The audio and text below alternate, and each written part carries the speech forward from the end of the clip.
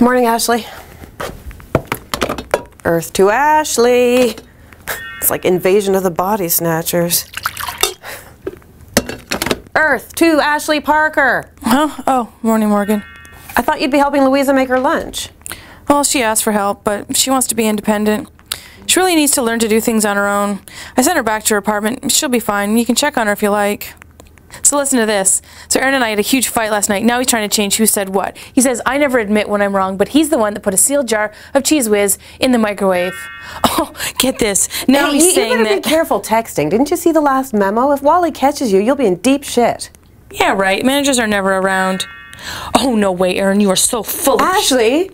Look, would you mind starting Louisa's lunch? I'll be there in a minute. I can't. I have to call Wendell's mother. Oh, no. What?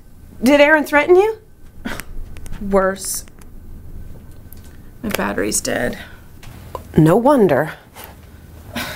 Look, I'm sorry, Morgan. Aaron and I were up till all hours last night arguing. I'm whipped. You know, if that battery hadn't died, I'm not sure I ever would have talked to you again. It's like trying to communicate with a zombie. Look, I said I was sorry. You have my undivided attention. Look, Ashley, I have problems of my own, work-related problems. I have to call Wendell's mother. Why?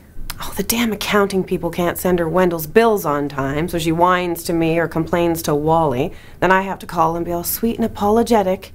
Why can't they do something as simple as address an envelope, put a stamp on it, and drop it in one of those big red boxes? Look, I'll go make Louisa's lunch, and I'll call Wendell's mother. We get along pretty well. Well, thanks, Ashley. I appreciate that. Good morning, Derek. Oh, hi, Morgan. You're in a good mood this morning. How are things? Fine. I remembered my meds again this morning. That's great. Your musical reminder system is working. Does that make you feel good? I feel good knowing that I won't have a seizure, but that's about it.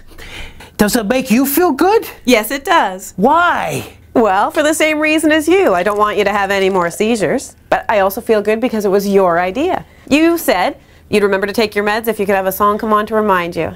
I've always liked music way more than words. Well, it works. By the way, what song did you pick? Shaking all over. Perfect. Thanks. Oh, I wanted to talk to you about your laundry. Oh, great timing. It's in a pile beside my bed. No, Derek, I'm not offering to do your laundry. Why not? Isn't it woman's work? No. First of all, laundry is not women's work, and more to the point, your laundry is not my job, it's yours. I hate it. I know. It's boring. I know. And it's never ever done. It's a fact that you can never have all of your clothes clean at the same time. Unless you wash the last load naked.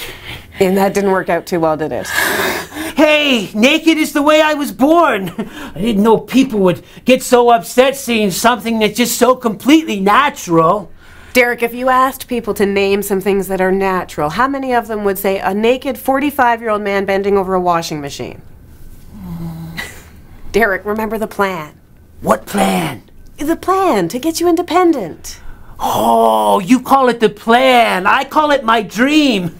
No wonder I didn't know what you were talking about. Well, your dream is to get out of here and into your own place, and to do that, I've got to get more independent. Yeah. My old man never did laundry. I think we're comparing apples and oranges. Okay, Eric Lindros had tons of concussions. You think he does laundry? Apples and bananas. Eric Lindros made millions of dollars getting those concussions. He could afford to buy his own personal laundry business. What I wanted to talk to you about is that you keep missing your Monday night laundry time. It messes with football in the fall and hockey in the winter. I want a Tuesday slot. Well, Tuesday's taken by other residents. Then I'll stink. Derek, you don't want to go to the dance on Saturday night in dirty clothes? I'll watch them Saturday afternoon. You're going to the train museum Saturday afternoon. Then I'll... Hey, I have an idea.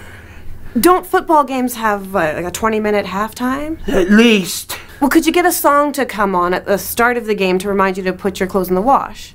Yeah. And then have it come on at halftime to remind you to put them in the dryer? Maybe, yeah, I suppose.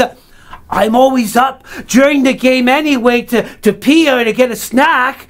I guess it would only take a minute to put a load in the dryer. Now you're cooking. What song will you choose? The Pretenders had a song called Watching the Clothes Go Round. Sounds perfect. But I've missed Monday night and I got nothing to wear for the dance. I'll tell you what. If you agree to try this new plan, I'll write a note to the Friday staff to let you do your laundry then, but just this once, okay? Okay, thanks, Morgan. You're welcome. What's so funny? My uncle's name was Morgan. My aunt's name was Derek. Really? No, I'm just kidding. Ah, ha, ha. Well, be seeing ya. Yeah, bye. What the hell are you doing? Pardon me? I've been waiting for you to come and help me with Jonathan's shower routine. He's too big and uncooperative for me to do it alone. Right, sorry. Derek and I were just working out a plan for his laundry. Working out a plan. It sounded like you were negotiating. I wasn't negotiating. Well, maybe I was negotiating. I'm trying to help him see issues and consequences. He needs constant reminding, but he is learning the link between behaving responsibly and getting into his own place. Are you ever a sucker?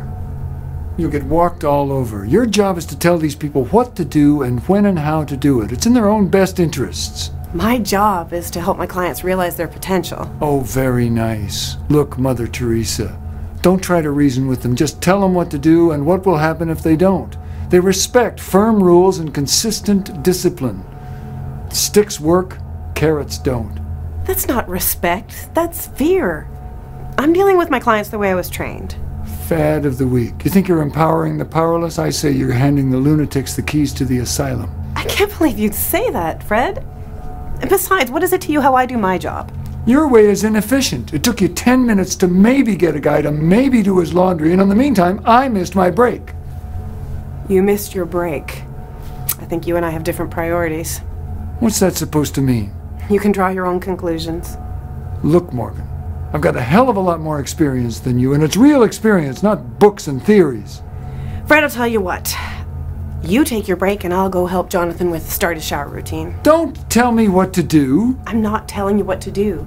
You said you wanted a break. I'll go start with Jonathan, okay? Fine. Oh, could you do me a favor? Could you put that in the staff notices for Friday, please? Thanks. Could you do me a favor? I'll do you a big favor, honey. I'll teach you who is in charge here.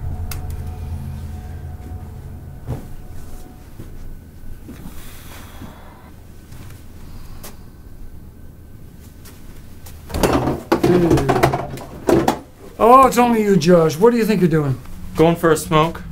You don't have time. You slept late. You'll be late for the center. Just a quick couple of puffs. No time. Here, eat this. What is it? Shredded wheat. I hate that crap. It tastes like sawdust. I wouldn't know. It has fiber in it. It's good for your tummy, Josh. I eat Frosted Flakes, Fred. They're bad for your teeth, Josh. They're my teeth, Fred. Suit yourself. You can starve if you want. I just want my morning smoke. You don't have enough time. No, you're not wearing that shirt. Why not? Well, look at it. You've slopped all over it, not to mention the cigarette burns. Who cares? It's my favorite shirt. You need to go and change now. If you don't, you won't earn your reinforcement or get your spending money for today. That's not fair. Okay, fine. Do what you want, but you won't be getting any money for today. Fuck you, Fred. I hate this fucking place. Takedown! Takedown! Fred's gonna do a takedown! Shut up. Make me! Get out of here. I said get out of my way. We're not in your way, Fred! That's right. There's a door right there.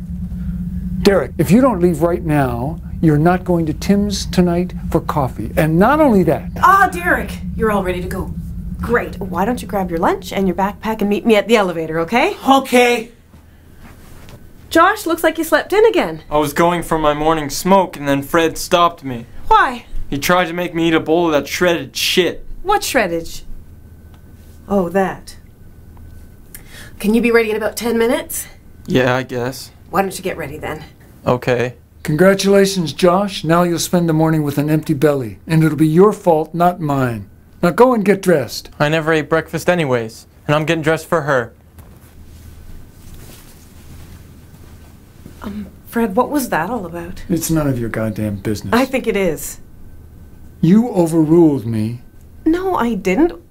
I diffused the situation. You undermined my authority in front of them. Fred, I diffused the situation. When I walked in, it was pretty tense. I could have handled it if you'd let me. Look, Fred, I know you've got a lot more experience than I do. It's just that It's just that what? I was going to say that sometimes you can get people to do what you want them to by getting them to want it too. I'm staff, they're clients. This is not let's make a deal. That's right, you've got the authority. But what if using that authority blows up in your face? At school, they told us we should have more than one way of doing things. Okay, Morgan, maybe you got a point this time. I mean, I'm not admitting I'm wrong. No, of course not. I was this close to solving that whole thing. Sure. It's just that sometimes there's a better way to handle the situation than giving orders and shouting. 8 years left and I can retire. 8 years.